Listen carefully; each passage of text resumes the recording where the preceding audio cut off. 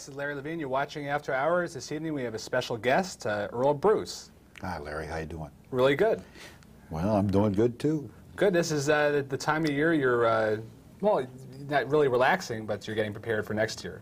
Well, I think that's very important, that we're trying to get well right now is what we're trying to do after spring ball. We had a lot of players that didn't participate in spring and have had injuries, and right now they're working hard conditioning and recuperating so that they can be ready to go when we start in August. Who exactly is injured at this point? Oh, golly. Are they major injuries? Oh, there's 14 of them, yes. Oh, boy. They were major so that they didn't play any spring ball. But Bob Maggs, our offensive center, who's been a tremendous football player for us, missed all of spring with a back injury that he had surgery on back in January.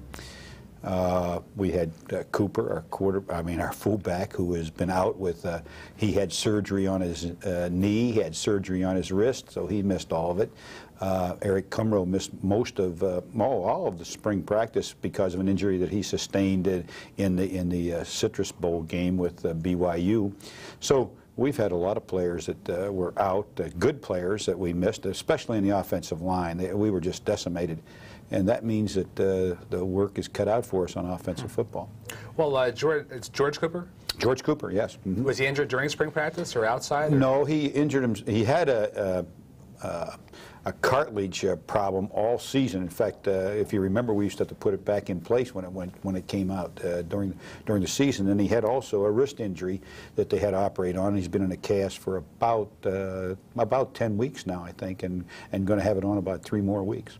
It's got to give you headaches. What do you do in a situation like this? You're all set and prepared in spring to get them set for the next season. All of a sudden you lose them. What does a coach do? Larry, it's very difficult to prepare some of them for the coming season, but the important thing, it isn't during the season. When you lose a player like Keith Byers during the season, you really cry about that, but on the off season you just have to wait until they get well so that they can play. It's very unusual for Ohio State to have that many injuries, and it's very unusual that we missed them for all of spring. But we did, the 20 practices that we had, they did miss, and that means that we're going to have to make sure that they're in great condition when we start in August, and we hope that none of them would get injured in the month of August and be able to play the whole season. That's what really hurts a football team, injuries. I mean, you get going during the season, and if you're fortunate, you don't have any injuries. You probably, if you can keep the same team playing, you're probably going to improve and you're going to get better. You lose a couple real good football players, and then all of a sudden your efficiency might go down, and you might not score those touchdowns or stop the opponent the way you should, and you might lose a few games.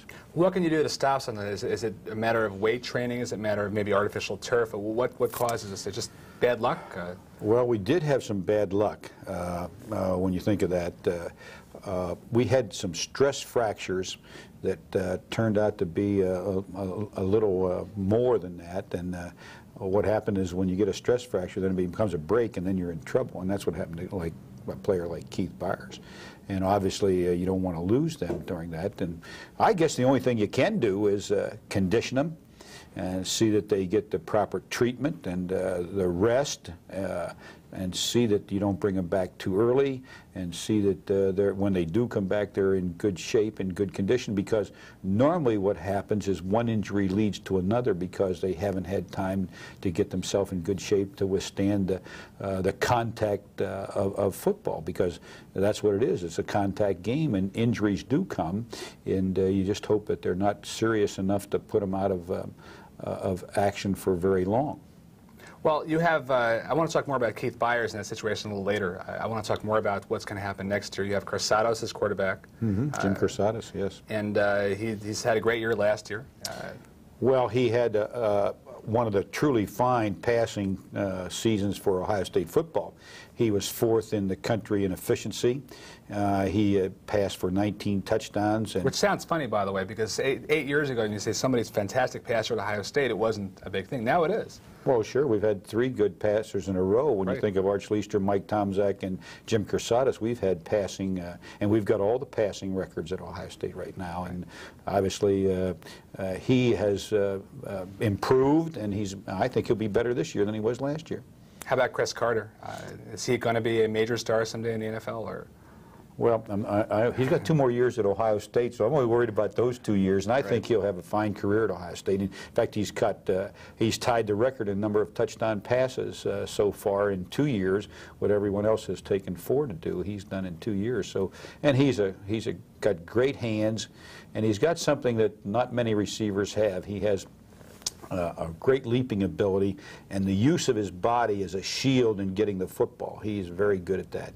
It runs in his family. Apparently his brother, was it Butch Carter? Or Butch Carter played in basketball. Indiana, basketball, outstanding. In fact, now Butch is the coach at Middletown High School, basketball coach. So I guess you're right. He was a great athlete, and I think Chris is a great athlete. What about the offensive line now? You're having problems, injuries there. Will the incoming freshmen help that, or? Well, we kind of hope that that will happen, that some of the incoming freshmen will help us, and maybe if they don't help us directly, there'll be backup people that will push other people to great heights to be a good offensive lineman for us. But we have Bob Maggs back, who I think will be an outstanding center. Larry Cotterman at the right tackle position, and a young man that had an outstanding year as a freshman last year for us, Jeff Uhlenhake at the left guard. The position that seems open right now is the right guard position and the left tackle position, and there's going to be a fight for that, and that'll be good for us. And we've got Eddie Taggart back at the tight end position, so we've got a few positions open. Coming in from our freshman class, well, I think when you look at that, John Peterson from Middletown is an outstanding prospect in the offensive line, as is our young man coming in from Westerville North, Jeff Davidson, who is an outstanding prospect in the offensive line. Situation like Keith Byers is sort of a double-sided sword. On one hand, it was terrible to lose somebody as good as that. The other hand, it gave youngsters more of a chance to have playing time. Will that affect your running attack this year? Well, I think... Will they be stronger because no, sure. of it, I think they'll be stronger. Naturally, John Woolridge was injured last year a good bit, and it really had an up-and-down season for us. When he's well, he's an outstanding back, and I think he'll be pressed by some of our other backs to be a top-notch running back. The thing about Keith that was disastrous, Larry, for me, was that he was such an outstanding player. To miss his senior year was devastating for him. I mean, you can understand what our team went through and the coaching staff, but think of what that young man went through on the sideline, not being able to play his senior year, and he's such a talented football player. I mean, he can run, he can catch the ball, he can pass, he can break tackles and elude tacklers like you can't believe. I mean, he's the most exciting. I saw the Illinois game. He's the most exciting runner I've ever seen in college football, to me. Well, it's sort of a shame he didn't get picked #1 psychologically, but he was in the first round, so that's... Well, I think there's a lot of things going on because of the injury that he had in the foot, and if it's healed, and when it heals, he'll be an outstanding player. I hope that everyone knows that it takes a while to heal a broken bone, and when it's healed, he should play, and if it's not healed, he should wait until it is healed. It's not really a career-threatening injury that he had to begin with. It was more of a nagging... Well, I think it takes a while to get over a broken bone, don't you? I mean, I don't think it's an easy thing to get over. It's not as bad as a cartilage. No, in a knee, but I think it takes. I think in all injuries, I think when you talk about broken bones, or you talk about knee injuries, or you talk about shoulder injuries, I think it's a year-long. What I've seen is it's a year-long proposition before it's totally healed. Mike Tomczak was one of the ones that came back so quick. I can't believe it, but he really wasn't a total player in his senior year because of his injury that he got in May.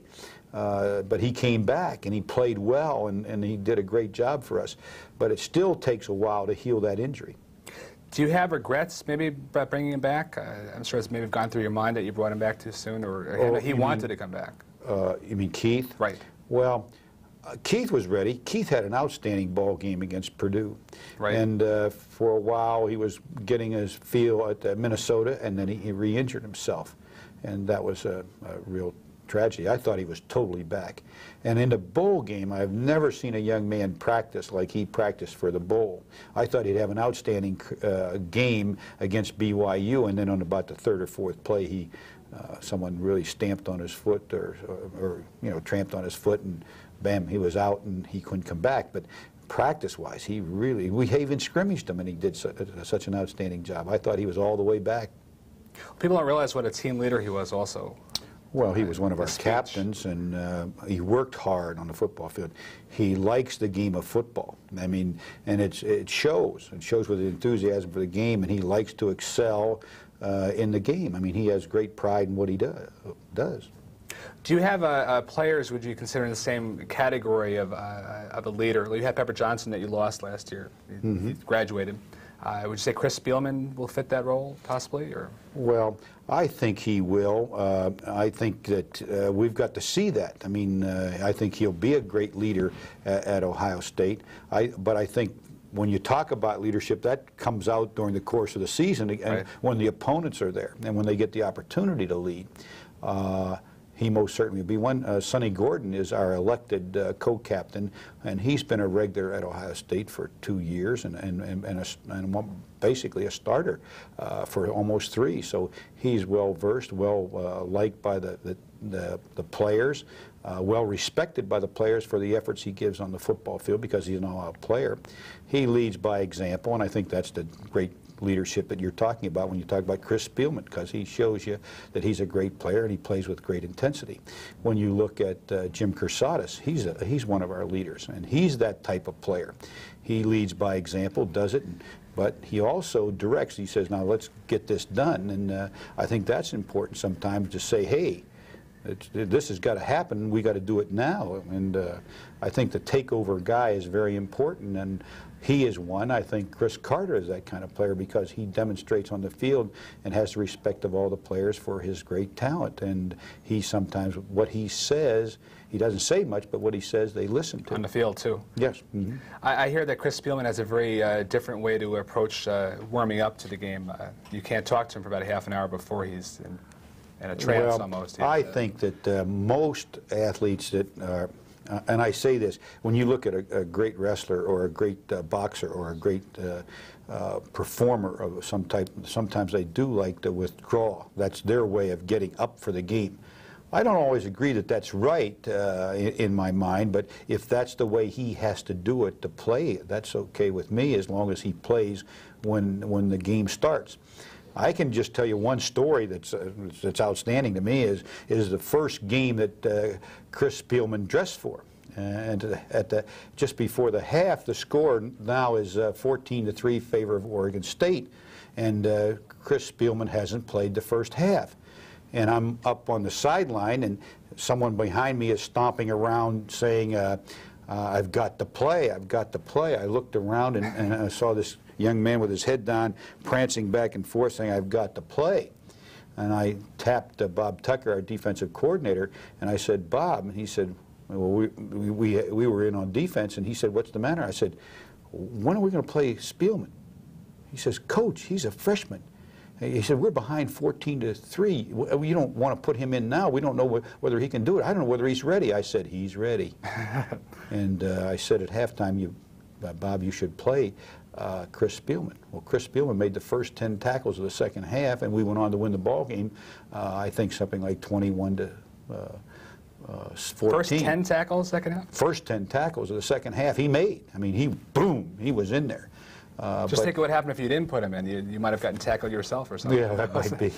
Well, I was a little worried about that back there with the guys, but I've always, I've seen players that weren't ready to play, and I've seen some that were ready to play. I thought he was very ready to play, and as a freshman, that's unusual to be that ready to play.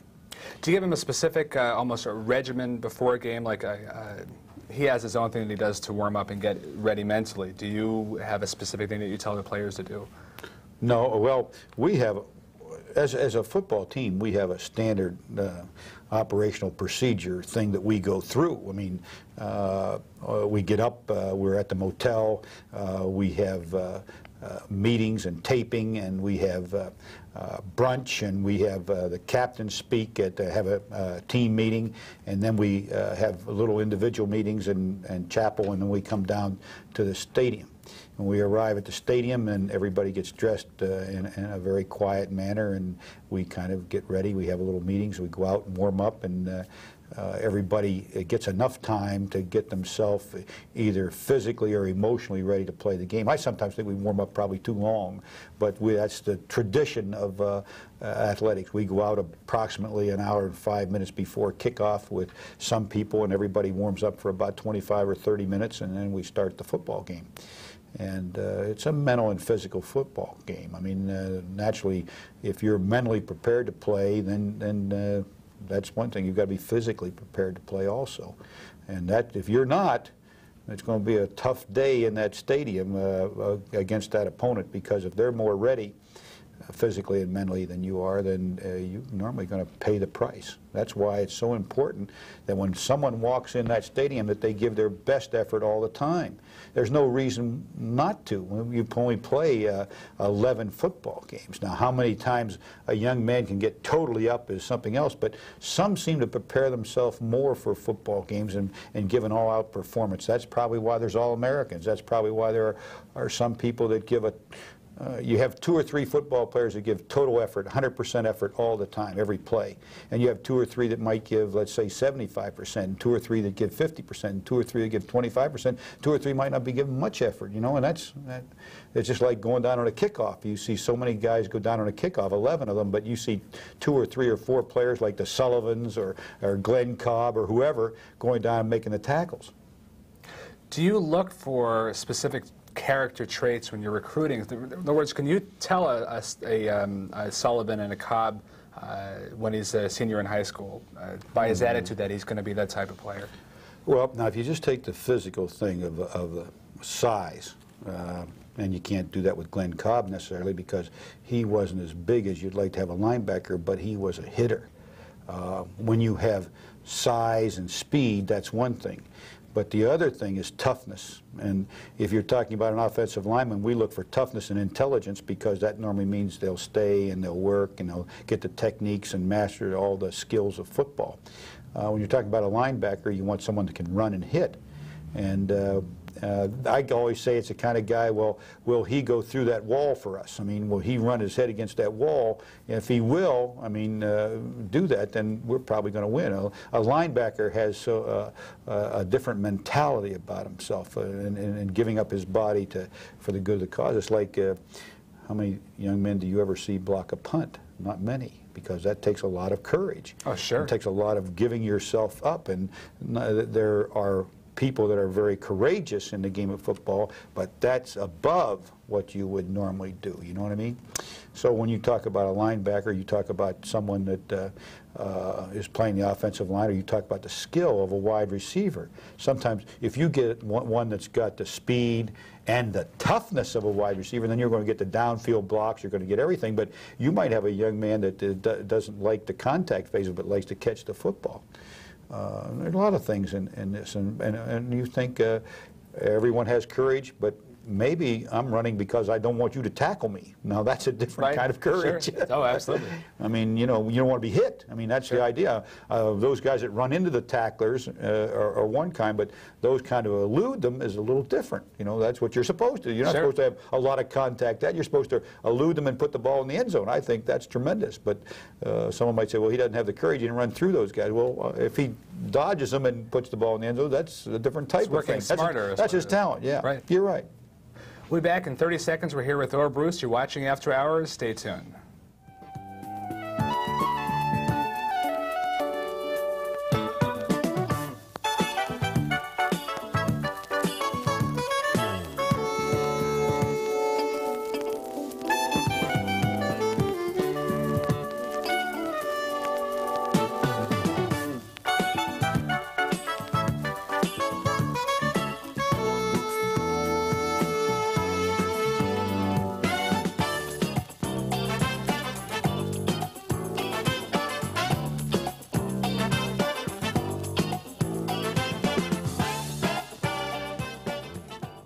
Hi, we're back here with Earle Bruce. You're watching After Hours, and we're just talking about intensity and what you look for in recruits.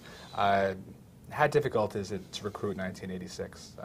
There have been numerous violations and things like that. Is it tough for you to go out against somebody who's... No, we're very fortunate, I think. When I look at Ohio, and that's the basis of our recruiting, most of our players come from within the realm of the state of Ohio.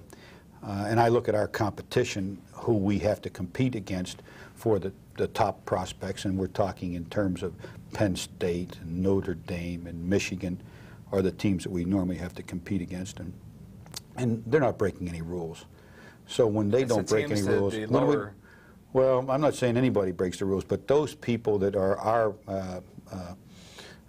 competition, they don't break the rules. They're very good. The head coaches and everybody are above board, above reproach. They have great integrity, and I think that helps us. If there were a lot of cheating going on and they were doing the cheating, I think you get caught up in that. That's when you look at what happened down in Texas in the Southwest Conference, for instance. I think you can point to that. Right. I mean, you're talking about a lot of people. I mean, you're not talking about most of those schools are up now for investigation for big things, but when there's, we don't run into that in Ohio very much.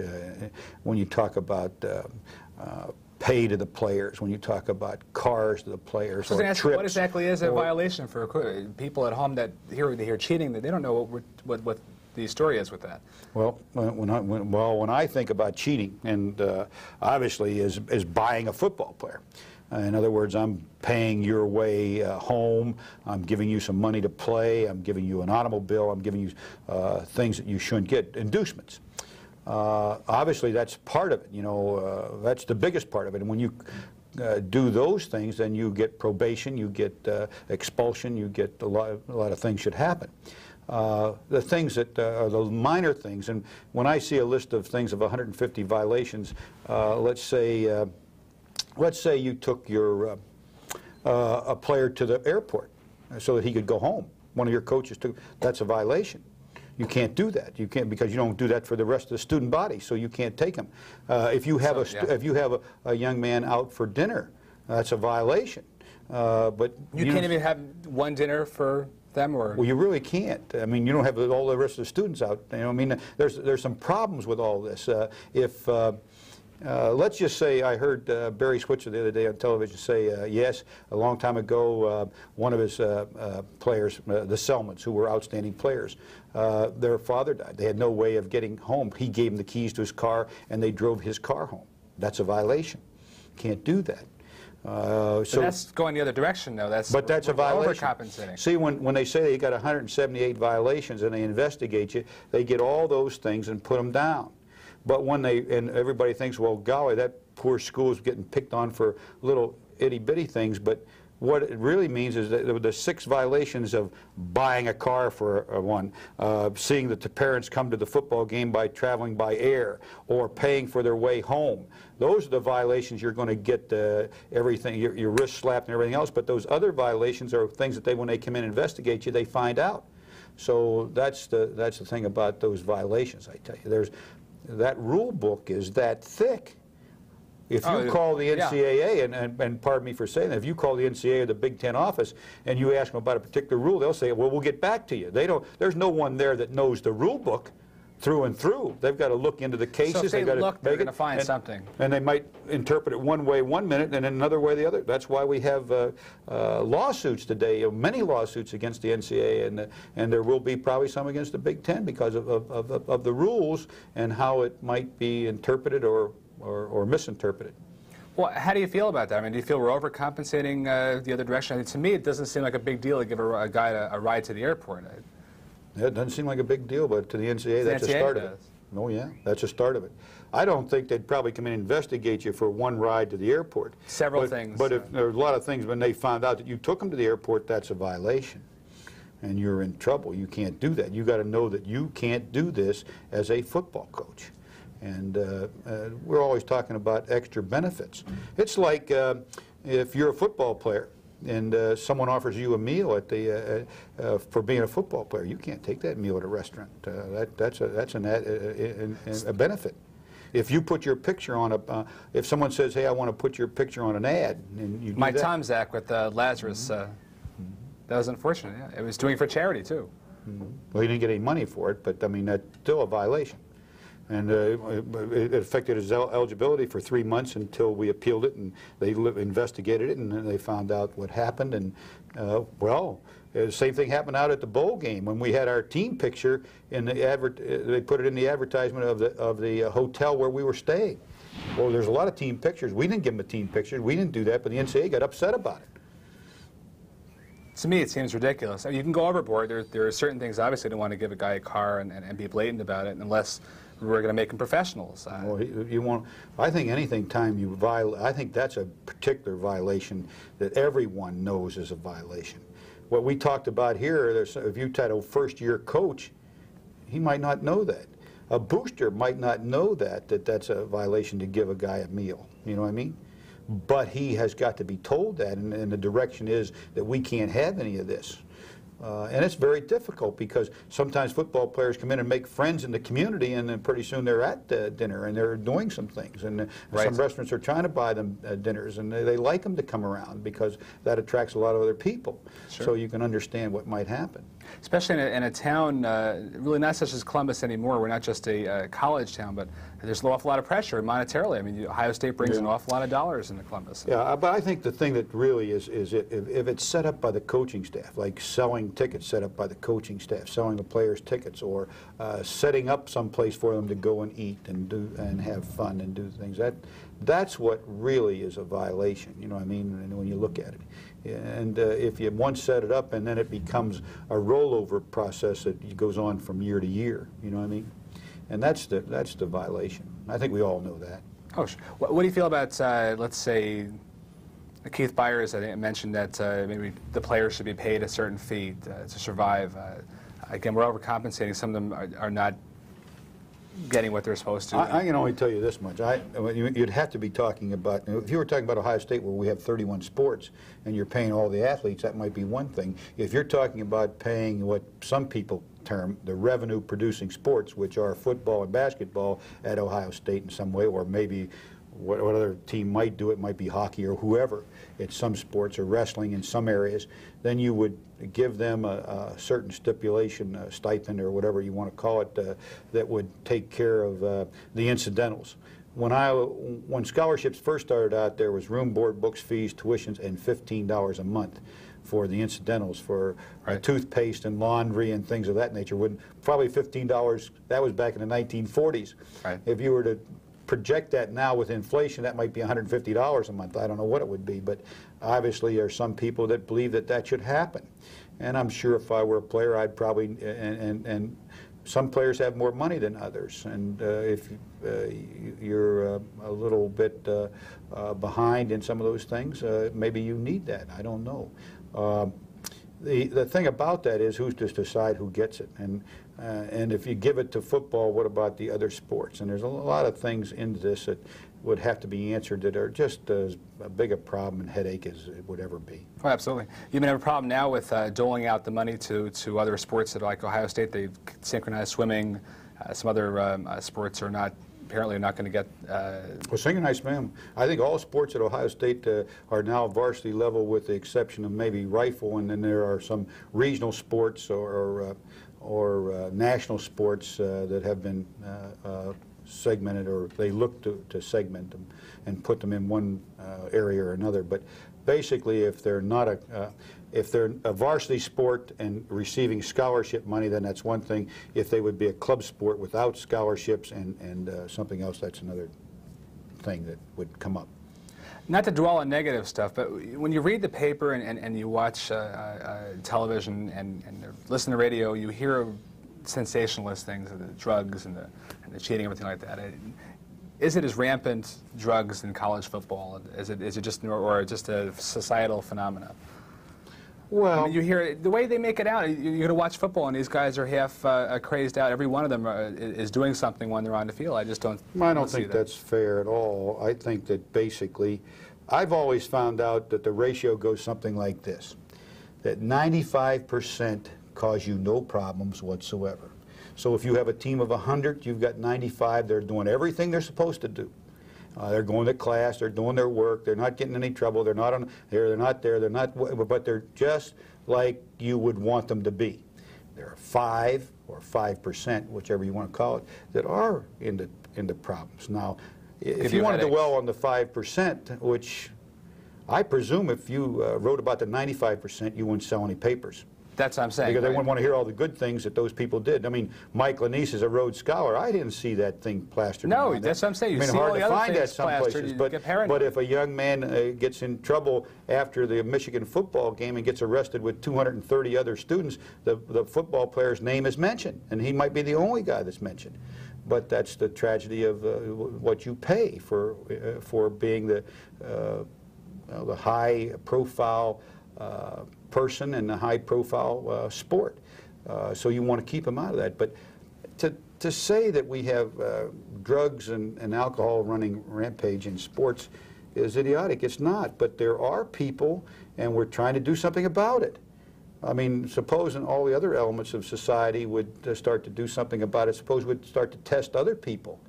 Maybe we'd find out. Maybe when you test, they say that if you were to test the doctors and to test the people that fly our airplanes and maybe drive our buses and put those people, you could find the same 5% there. Save some of those, yes, and maybe more. I don't know. I mean, you can point the finger someplace. Yeah, sure. Who knows? Well, what do you feel about testing? Will that ever happen in college sports? Oh, we test. We've tested for 2 years. Oh, I didn't even know that. Oh, yeah, we've tested for drugs for 2 years, especially, well, all drugs, but particularly when you talk about the street use drugs of marijuana and cocaine. Those are the two, or we don't run into much anything else. I don't think, but we do test for that. And our testing has been a rather complete system. We're not one that announces the test at the first of the season and say, well, we're going to test 6 weeks later and test, and then we're going to test at the end of the season. So they know when. Yeah. We test. We made some mistakes our first year in testing, where we could have, in other words, we could test, and pretty soon we'd maybe be testing you all the time, and pretty soon they'd know maybe that you had come back dirty one time. You know what I mean? So now we test everybody, and no one knows who is being, when we take the specimen, they don't know who's going to be tested and who's not going to be tested. Well, it has been an awful lot of pressures on a football player going to Ohio State, because he has a high profile and everybody loves him, or her, well, him, right?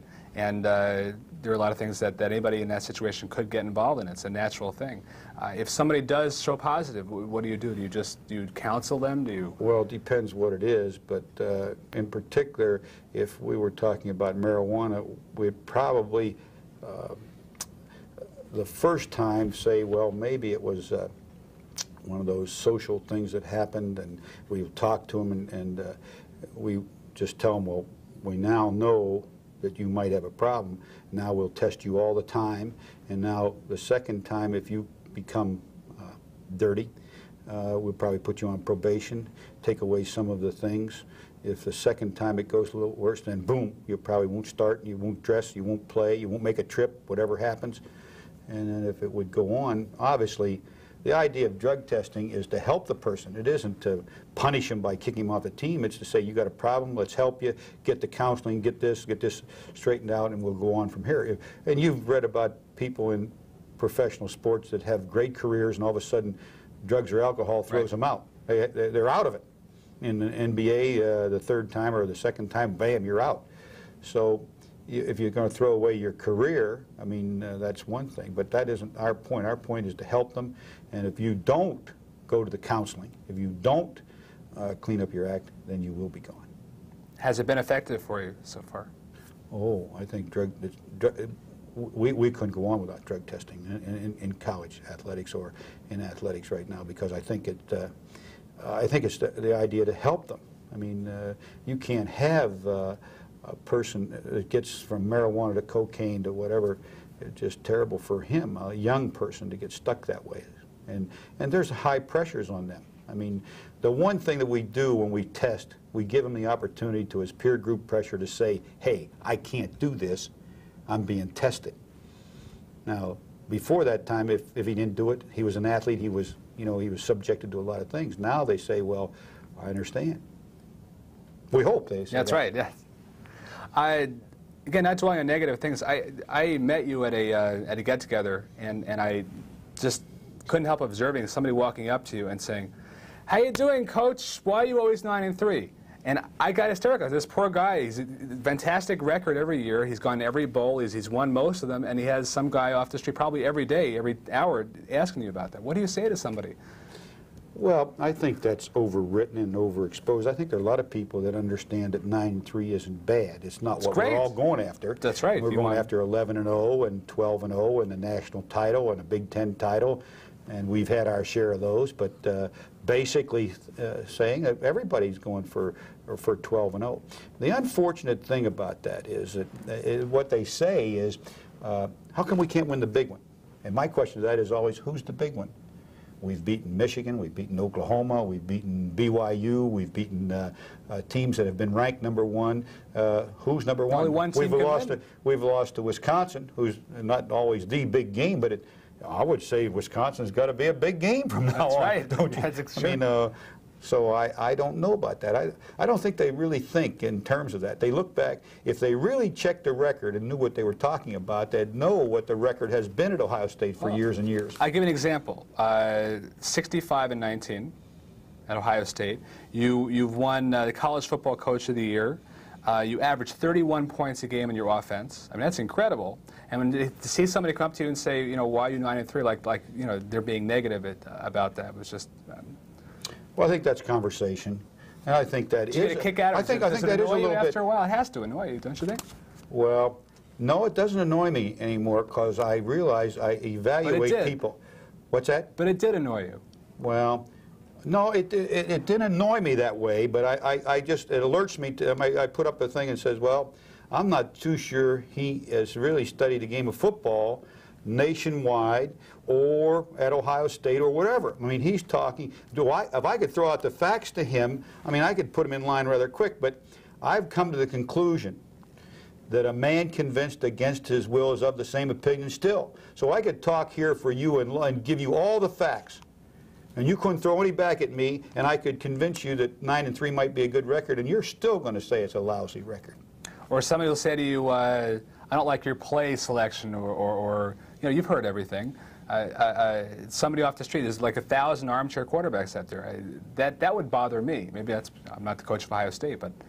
Well, there's just to hear 75 plays in a game, and I figure there's, if we run, let's say, 10 bad plays and 65 good plays, we've really had a good day against their defense.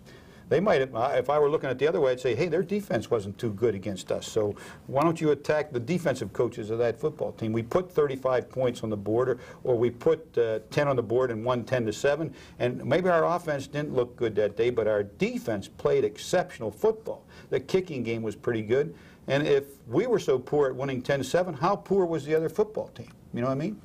So I don't know. I think everybody can point out, if you're going to go and remember all the bad things, and I can't convert you. You're not going to remember the great plays, or the good plays, or the good runs.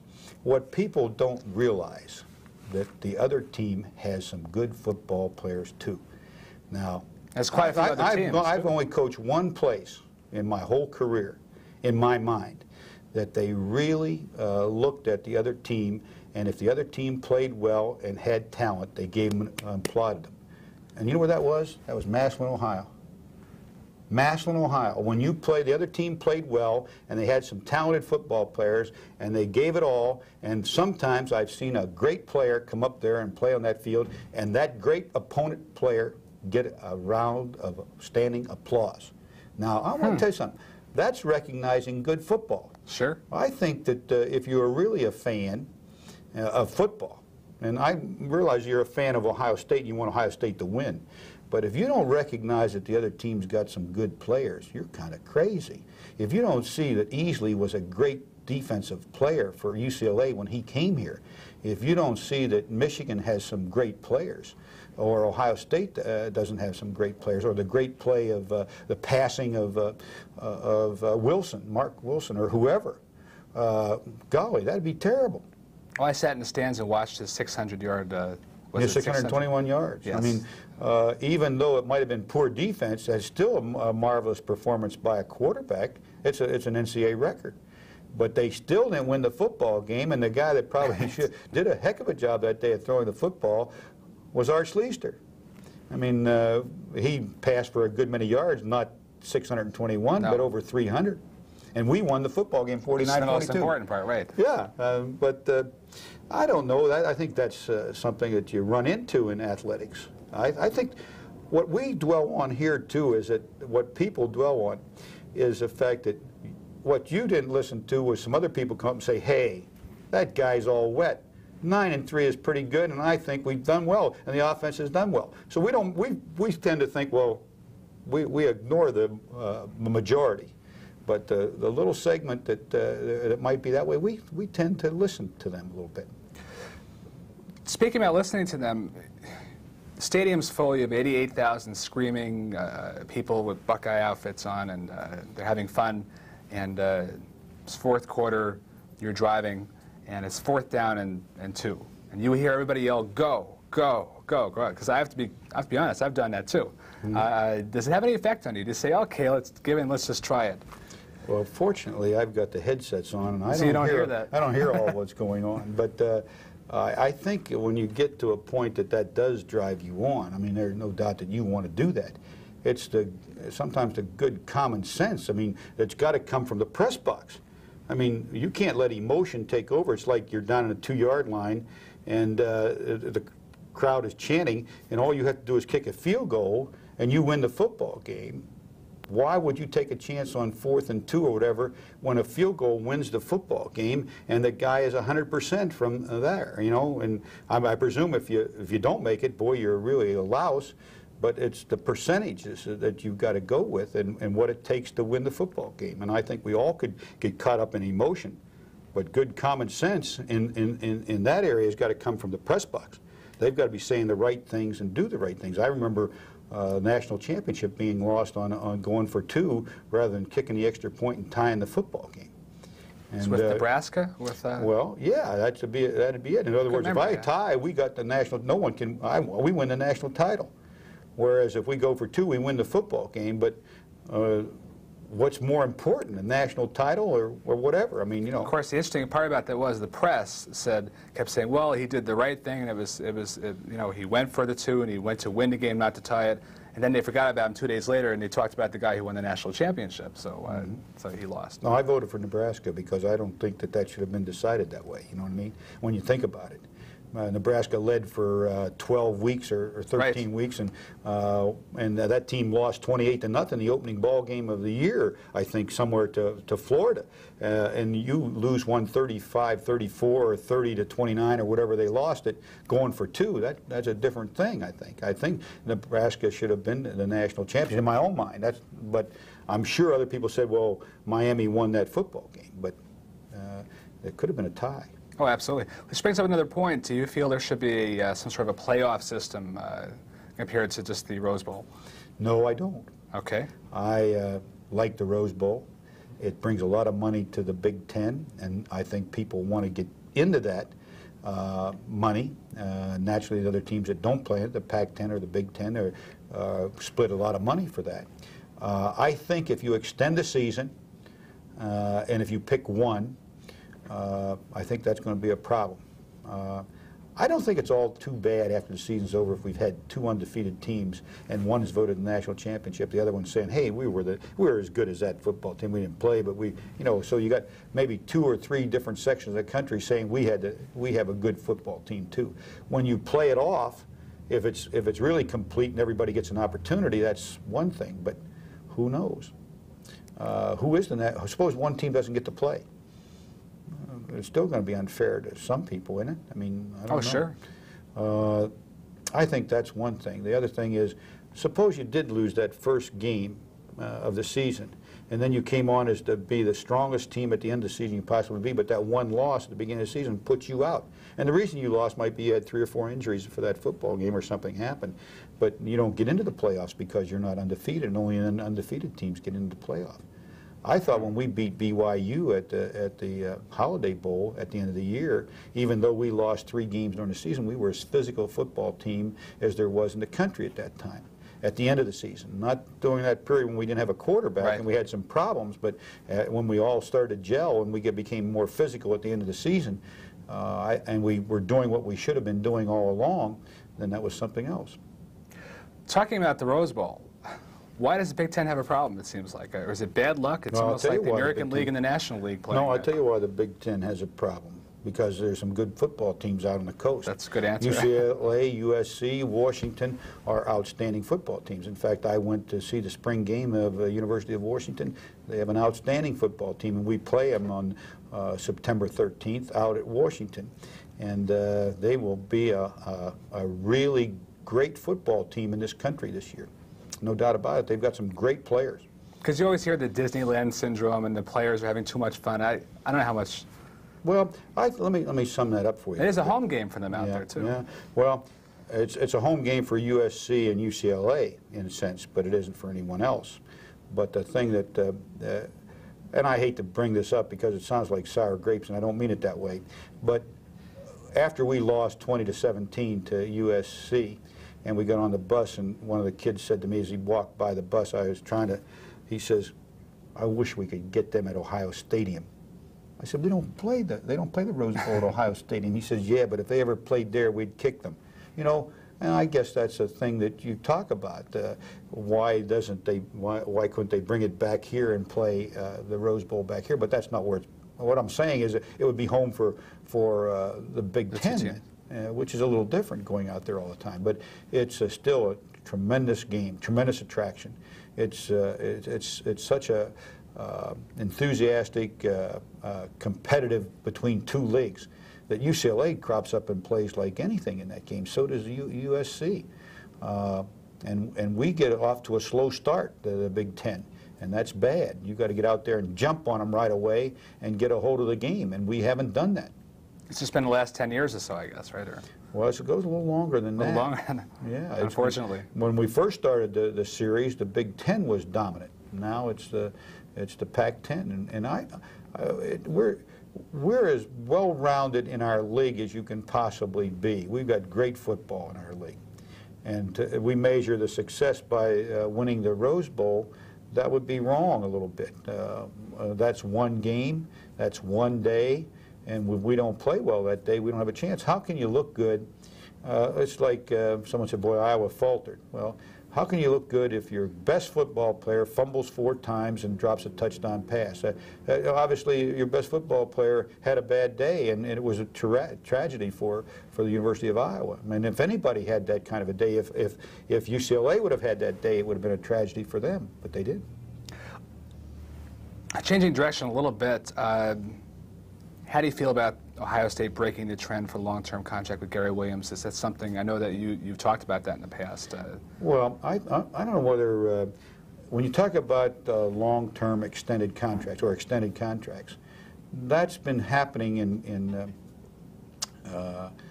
football and basketball for some time now. And it's been traditional at Ohio State to have the 1-year contract, as it has been at some other schools.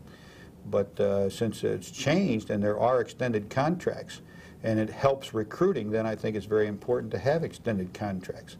Obviously, it helps the program. Everybody thinks it helps the coach, but the biggest thing it helps is in recruiting and the program. And without it, you've got a negative against you. So I think we've voiced that opinion to because other coaches will go against you and say, well, he's only got a 1-year contract and so on and so forth, and they'll use that. Oh, is that yeah. what you're saying? Or? Most certainly. When it was traditional not to have one, and I think the contract really changed all over the country in 1980 when they really started to go to contracts for football coaches and basketball coaches, extended contracts.